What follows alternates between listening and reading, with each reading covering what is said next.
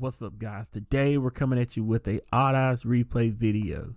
But before we jump in this video, we want to say thank you guys for all the help and support that you've been giving us.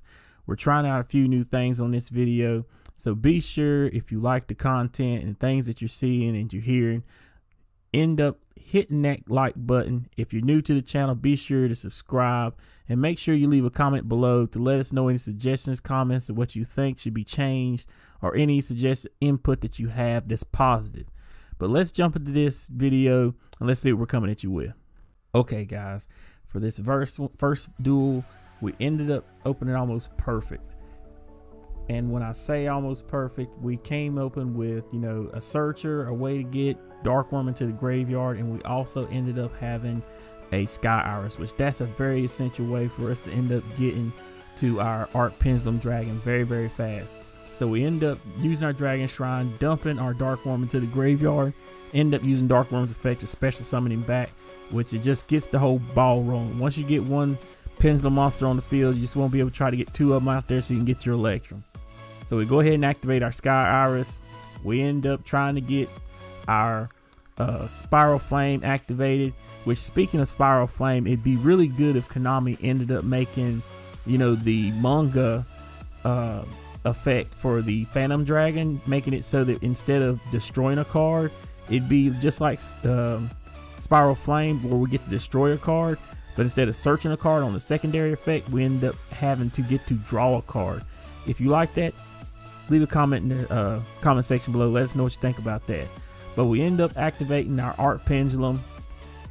We end up getting, some stuff on the field. We activate some effects. End up getting two Pendulum monsters on the field. And that's kind of what we want to do. We want to be able to get that Electrum out there as fast as possible. Something that's very essential for the decks, because you're not going to be able to open up perfect every game. But if you can, and you can style on your opponent a little bit, that's the whole key to it. But we got our Electrum on the field. We got the effect to end up kicking another one into the extra deck. We activate a low scale. We activate our Electrum effect to pop. And that's going to help us to get one of our personas back to hand, get that free little draw, and just be able to start setting up our board so we can, get that major pin summon so we can start doing some crazy nutty plays on the opponent.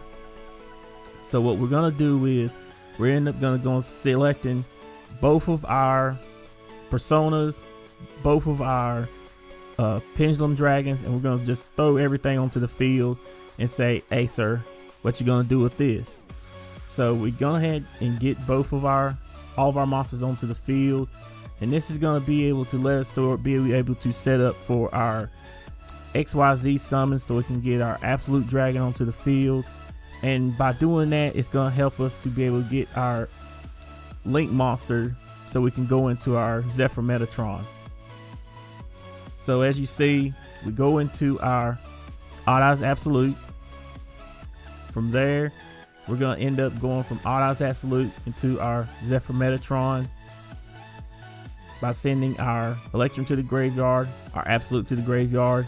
Like I said, Absolute's effect's going to go off. It's going to allow us to get our main boss monster, our Odd Eyes Vortex, which we got a good little negate going on board right now. We got our Vortex, we got two personas, and we have another monster in Zephyr Metatron, which is very good. We put the bluff down, just sneak out the opponent, and most opponents don't like to see a field like that. So we end up passing to our opponent. We want to see what they can do. He ends up trying to Cosmic Cyclone, but he forgets about the Sky Iris, and that cost him the game. So we go on to the next game, and this hand, we're going against Dinos. This is not a hand that you want to see when you go against Dinos. This is a very poor hand. You have no searcher to be able to get to one of your Arc Pendulum Dragons. Luckily, he didn't go off on us, so I'm looking at my hand, and the hand looks like trash, but I do see a way to end up making so that I can make something with the hand. We end up having our Odd Eye Synchron. Go ahead and activate it. Go ahead and activate a low scale. That way we can at least pin summon to the field and to be able to at least get some monsters on board. So we just go ahead and pin summon both of our Dark Worms to the field. That's better than nothing. But like I said, I've played the deck long enough. I know some of the ins and outs of the deck, and that's going to be able to help me to make a board. that most players wouldn't make considering the hand that we had. But we end up go ahead and getting our Dark Worm search, getting that gate 0, go ahead and go into our Electrum, and this is where the ball starts rolling for us. We go ahead and get that Electrum effect, send the Art Pendulum to the graveyard, activate the effect of Electrum, pop our Odd-Eye Synchron, and that's just going to be able to let us get that Art Pendulum to the graveyard. Luckily on that draw we got the Sky Iris, and that's what's going to start opening the game up for us. As you see, we activate the Sky Iris, pop the Persona, get the search of one of our dragons, and then that's going to end up letting us get to our Art Pendulum effect to allow us to be able to special summon our new card, our Phantasm Dragon. This guy is good. I'm telling you guys, Phantasm Dragon is off the chain. But from there, we're looking at our hand still, and we see that, like I said, we don't have absolute, so we're going to go and use our Dissolver, and we're going to end up getting the Vortex Dragon onto the field. We want to make sure we get at least one good negate, so we're just going to go ahead and pitch cards from the hand, get that Odd-Eye's Vortex to the field, which is going to be able to help us get a negate on board, which is going to be useful. We do not want to spin back this dinosaur. This is something I was sitting here looking at the effect, and I was like, I don't want him to resummon that thing again, get some more searches. So we just sit there and we're just going to do for major damage. We use our Phantasm effect, use it to drop the attack down for every pendulum monster that's in the graveyard. So he's going to take 3,000 damage there, the 25, and then the 18 from Electrum. I was sitting here thinking about summoning the Phantom Dragon and then going into our Red Eyes Dragon to let him burn himself, but I was like, if I do that, he's just gonna kaiju me.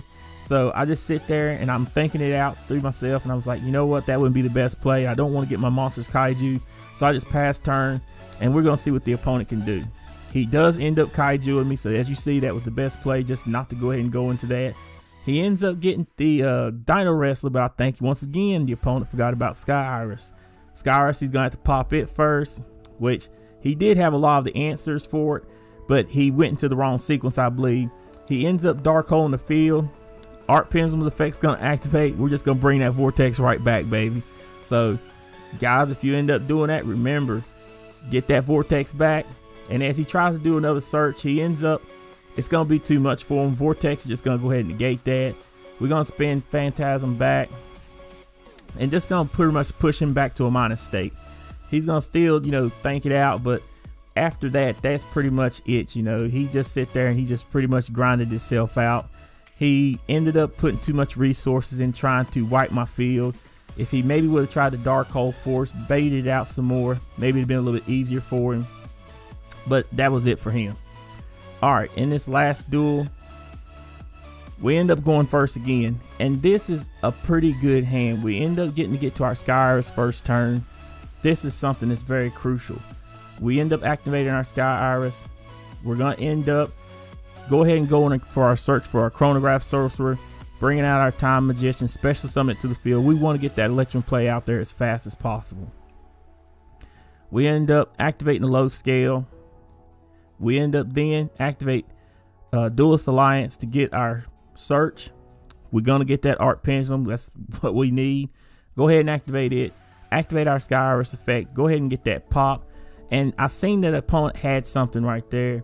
You know, I was trying to bait out to see if they had the Ogre or Ash or something like that. So I knew they had something, but they just kept letting it go. Art Pendulum effect's going to go off, allowing us to get our search that we want to get us another Pendulum monster on the field, which that's the key thing that we want right now. We go ahead and special summon our Persona. Persona Dragon's on the field, so we're just going to go ahead and go into our Electrum from here. And, you know, start getting those little free small pluses that we want to make. Heavy Foes, Metal Foes Electrum is going to activate. It's going to end up sending. Oh, he ends up hitting us finally with that stinking card. And I was sitting here, I was like, man, Electrum's no good now. It's okay. Go ahead and activate our Pendulum Scales. We're going to end up Pendulum Summon for 3. We're going to get both of our Personas onto the field. And we're going to get one of our big dragons on the board. And, you know, sometimes it happens like that. You know, you're going to get Ogre, you're going to get Ashed, and sometimes you got to be able to play around that the best you can. You're not always gonna get that perfect feel with the perfect combo, and that's the main reason why we want to show you these replays. Show you that you got to take the hand that you got. Sometimes you're not gonna have that best hand. Sometimes you're not gonna have what you really want to get, and you got to be able to figure out a way to get around, and that's gonna come with time, playing the deck, getting a little bit more experience with the deck. So as we end our turn, we end up with 2 personas on board, a Phantom Dragon on board, and and we find out we're playing Invoker.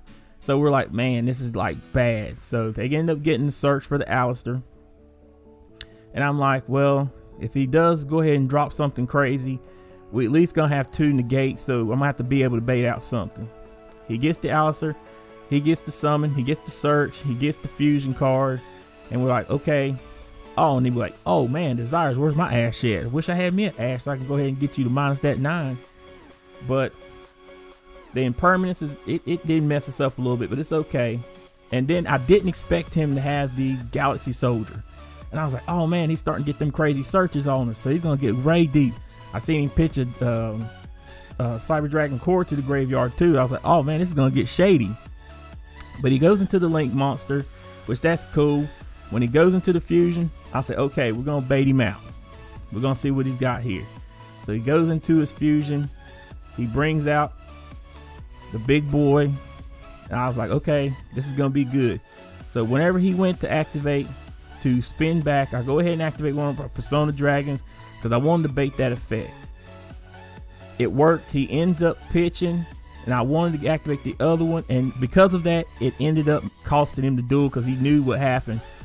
But that is it for it, guys. If you like this video, please hit the comments down below. Let us know what you think. Leave us any suggestions. Be sure to Gallic Gun the like button. If you're new, hit the subscribe button. Let us know what you think of this new video. But guys, thanks for all the support. We're out.